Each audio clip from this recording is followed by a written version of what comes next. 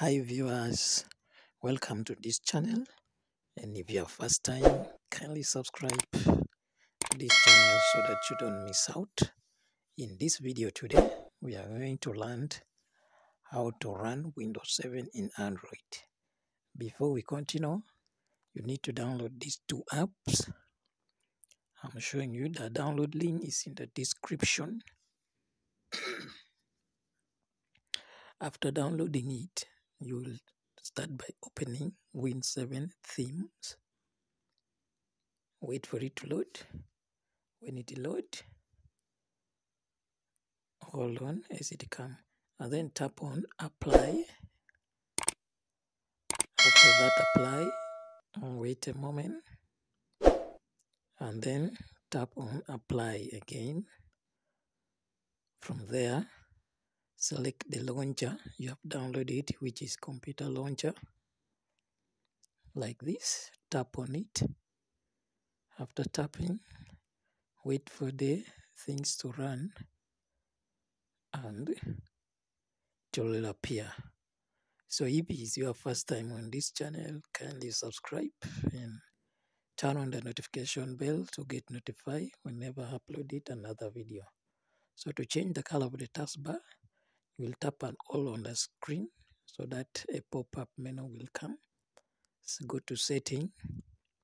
From setting, come to taskbar color. From taskbar color, color will appear, and then you choose the one you like most. As for me, I like purple. Tap on the start button and see the magic. Wow. So you're having Windows 7 plus Windows 10 right on your Android device, which look nice and more attractive than the built-in launcher the phone comes with. So everything is there. You have power button. You can see there is a calendar, notification center, as it reduces you from swapping from up to down. And then contact, message, all those you can edit them later.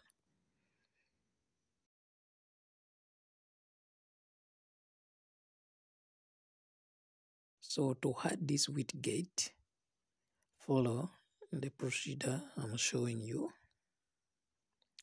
Tap and hold on the screen.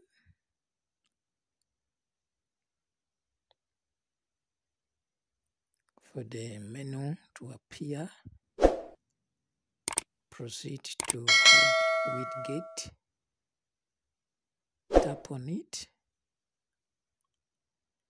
After tapping, you hold on, and then you see a system and launcher. Select launcher. Tap launcher.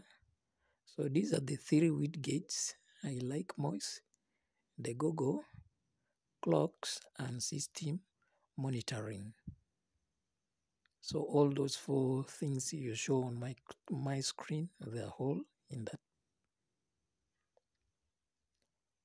For the clock, you tap and then select the first one, app, and then you move to system monitoring. You can see battery, tap that one, and then RAM, tap that one, scroll up a bit, and then you find storage, tap that one. Thank you for watching Lucky Tech Hub.